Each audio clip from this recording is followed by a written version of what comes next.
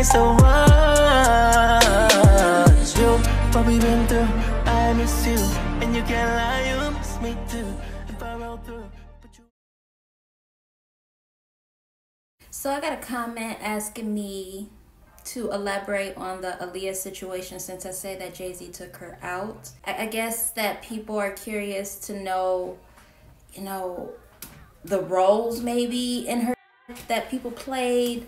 And I already went over Jay-Z's motive about why he did what he did to her. She, for one, made him look crazy in front of his friends and in the public. Two, she declined him. People with a lot of pride do not like to be turned down. And Jay-Z also went through this with his best friend back in the day, and he ended up s**ing his best friend. So Jay-Z has a very crazy history, and he knows that, and he tells us that all the time in his music. But I finally understand, you know, all the words in Beyonce's songs are words that Aaliyah used in her music. Jay-Z talks about things in his song about what he went through possibly with Aaliyah that I believe he is talking about. And I feel like Aaliyah's album talks about Jay-Z. When they're in the industry, artists, they make albums responding. It seems to be more powerful than any other album because it has a significance to it. It tells you everything you need to know. The reason why I think Jay-Z did it is because, for one, like I said, well, we already went over that.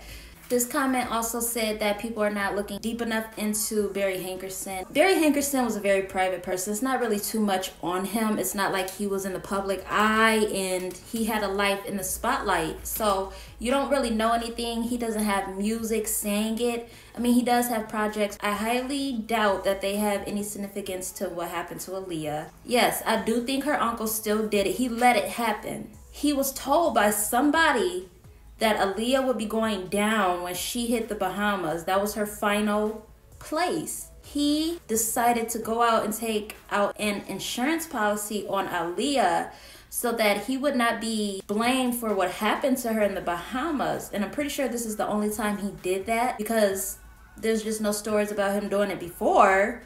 So he definitely knew. It could have even been Jay-Z who told him what his plans were. Barry Hankerson knew that he would get such a big amount of money off of Aaliyah, and he had created the record label, so all her music was his. And they say that artists are worth more than alive. That's why he did what he did. So he took out the insurance policy, and after she died, he didn't get blamed for it. He didn't get investigated, and he received $90 million. And did not use any of that $90 million to pay for her funeral. He's like the head honcho's assistant. Jay-Z is #1 and the uncle is #2. Now, don't get me wrong. I still think that Barry Hankerson has something to do with it. He's just a very creepy guy, and it's just sad he would want to let this happen to his niece. And I think everybody who had parts in her death regrets that because they're struggling to be what they used to be when she was here, and she was better left alive than dead. I think they finally realized that it's finally hitting them. It's just gonna always live with them forever. Now, to pretty much sum it up how I feel like everybody played their roles, Jay-Z is the one who did that. He came up with a plan to end her because she did not want to go through with his master plan, and he couldn't have, you know, a successful woman in an industry and then him try to rise. And then what makes things worse is that she, Aaliyah, the girl he wanted, got with his friend that was also a part of what they had going on, which was, what, Rockefeller? So if she would have got with Damon, married him, they would have been a power couple of Rockefeller, and there wouldn't have been no way for Jay-Z to take that from them. He would have been Damon. But like I said, again, Jay-Z has a lot of pride. So his pride got in the way, and he did not want to be at the bottom. He wanted to be at the top. He wanted to be respected. He wanted power, and he sought out to do it. But he wanted to do it with Aaliyah. She turned him down because he was too possessive and too controlling, and he was too focused on the wrong things. It wasn't really that serious. Aaliyah was a very natural girl. She just wanted to sing. She loved it. It was just meant for her to do this naturally and not knock everybody down. She loved everyone. So Jay-Z is the one who probably told Hype because Jay-Z is pictured in these all-white parties alongside Hype Williams. So I'm pretty sure they were friends, right? They could have got together. And listen, I said this before. She was leaving her people behind, so they would have a motive to want to help Jay-Z. And being the intelligent and knowledgeable dude that he was, he probably told them some lies like, hey, I'm gonna do this to her, you know, so I could rise, and we gonna, you know, come up together. I'm gonna have this and y'all gonna have that, and we gonna all be happy. But what you don't know about a prideful person who also has knowledge, who's smart, who's well planned out, well thought out, is that they will snake you, because Jay-Z has been snaked his whole life. So why would he trust? He's been snaked by his friend. I don't know what the story was about it. Something about his friend declined to do something. Jay-Z got mad and stabbed him. Aaliyah turned him down. He got mad. He stabbed her. And then Barry Hankerson, he probably went out to Barry Hankerson and Hype. Hype, he's always around when somebody passes away. He was there when Left Eye passed away. He was photographing her. And it's funny because Left Eye was not in the US either.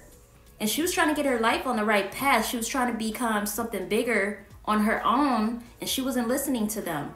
And so, you know, Hype, he's just there for the money. That's it. If I gotta hit somebody and you need help and I get paid what I want, it's raps. I'll help you. I'll take them out there and make sure everything goes accordingly. Jay-Z probably went to Barry Hankerson because Jay-Z and Aaliyah were friends. They were hanging out a lot. I'm pretty sure he met her parents and her uncle. Like I said, she was leaving Barry Hankerson. Why wouldn't Barry Hankerson help Jay-Z? Jay-Z probably went to Barry Hankerson and Hype and was like, listen, this is the plan, because Jay-Z always plans out his little things that he wants, you know, to happen. And he was like, you know what, if I don't do something now, she's, you know, gonna be on top. I'm a prideful person. You don't get my back like that. So I have a short temper. This is what it's gonna be. So whatever it is you gotta do, Barry, you do that. So Barry was like, okay, you know, she leaving me anyway. I'm gonna be broke, because I got this information from a video about JoJo. She was talking about it, but they said that, and she was also signed to Barry Hankerson. That's crazy, right? And I feel like her situation is similar to Aaliyah.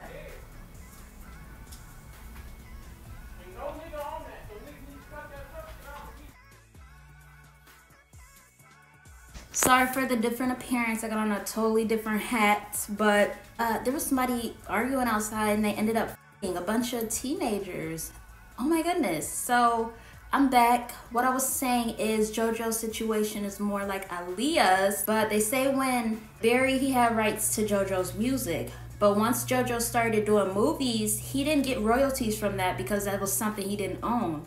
Aaliyah was doing everything that was going to pull in money just with her, and then allegedly, I don't know, it was said she was doing 6 albums with him.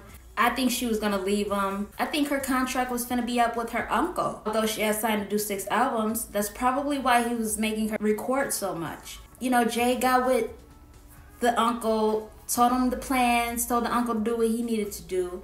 Then Jay-Z probably went to Hype, and Hype was the man to get her to the destination, to prevent her from coming home safely. He was orchestrating it while it was happening in real life, while Jay-Z sat back and, you know what I'm saying, watched. Hype went down there to do that to Aaliyah, and it explains 100% why Hype took her plane. Hype and Aaliyah go way back. They had a picture from 1996 or 1997. I personally feel like there's a connection with Jay-Z and Aaliyah's situation. Jay-Z and Beyonce, they are obsessed with jets. They're obsessed with flying. And like those people, like when I hear about jets, I automatically think about Jay-Z and them. That's all they ever take pictures on is a jet. And Aaliyah, she was having trouble getting airplanes. And of course, Jay-Z would think about, oh, let me do this airplane thing. She travels a lot and she's filming this video, so it would look like an accident. He got this little rigged plane that had defects or a bomb on it. And he probably told Hype, make sure she gets on this plane. Make sure she's comfortable going out there. She'll think everything's fine. But on the way back, she's gonna get into that plane. But do not let her get on this plane. Don't let her get on a commercial plane either, or a private jet that's bigger. make her get on this rigged plane. And so they thought it would be easy and that she would be dumb enough to get on a small plane. But someone, there was another comment, he mentioned something about Jay-Z allegedly drugging Beyonce. Isn't that what happened to Aaliyah? She was drugged. Well, first she turned down getting on the plane, which ruined the plan.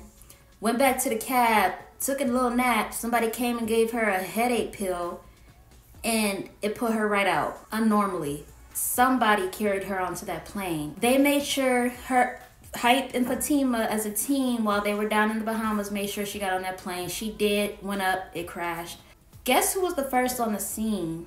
Derek Lee and Fatima. Out of all people, Fatima was granted the wish to call Diane and let her know her baby was gone. Fatima.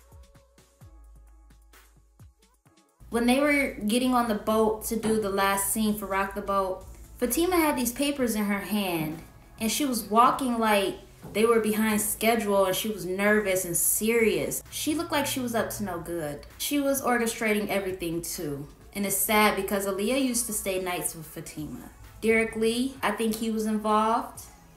I feel like he was also there to make sure things fell through.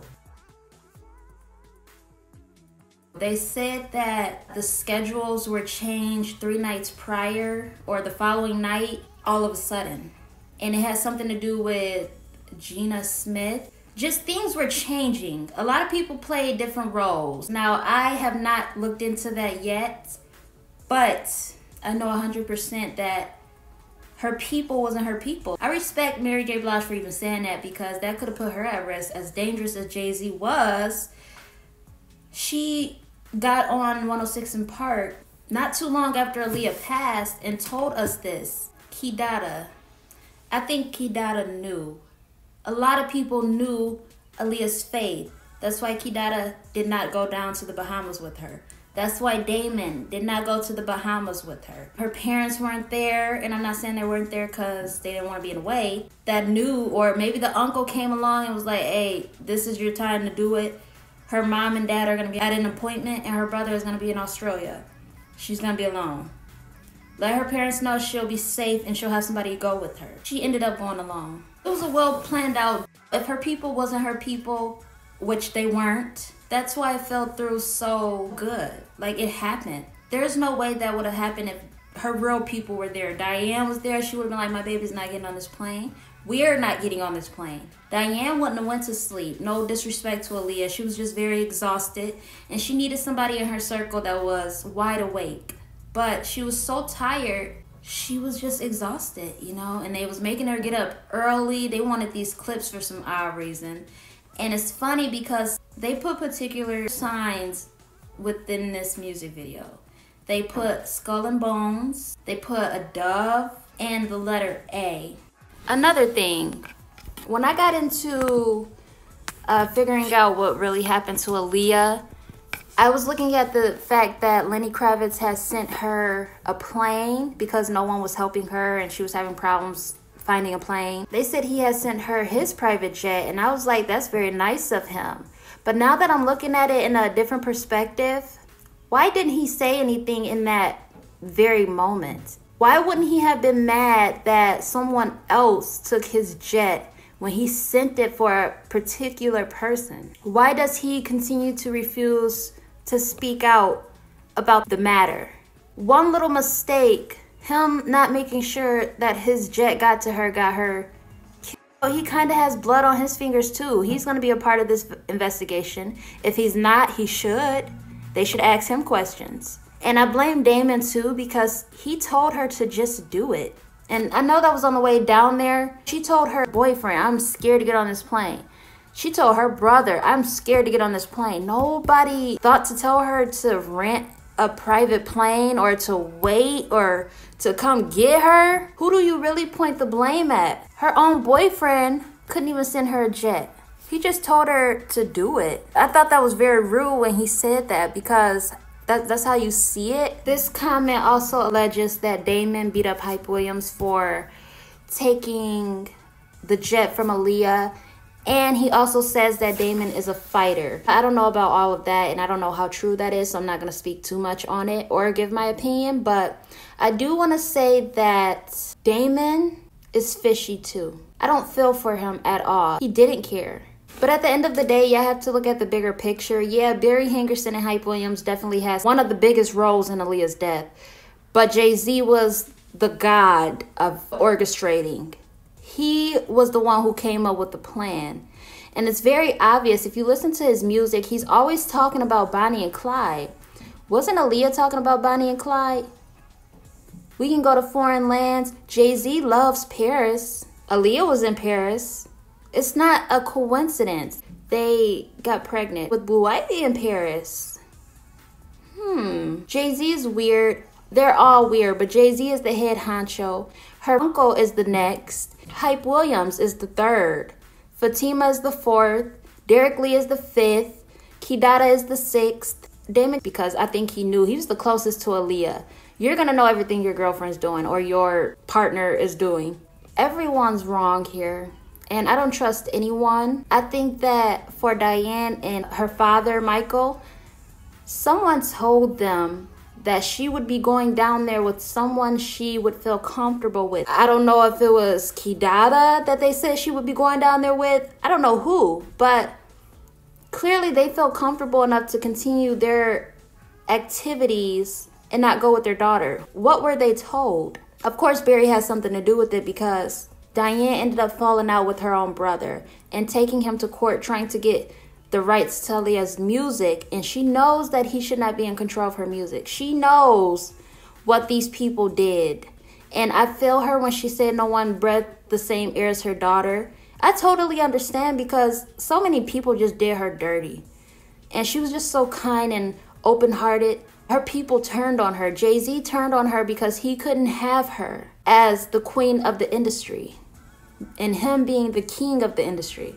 I'm going to come back when I do more research or more notes on different parts that they played in her, because as of right now, I have yet to put any information together from my thoughts. So I really appreciate your comment. I hope this video was helpful to this comment. I hope you guys enjoyed this video. Like, comment, and subscribe, and I will see you guys in my next video. Stay crazy. Do you remember that one night when we fell in love? What we had felt so right, 'cause we had trust. Now we're drowning in our lives. I know we're broken up, you know the feelings deep inside. So what? What we've been through.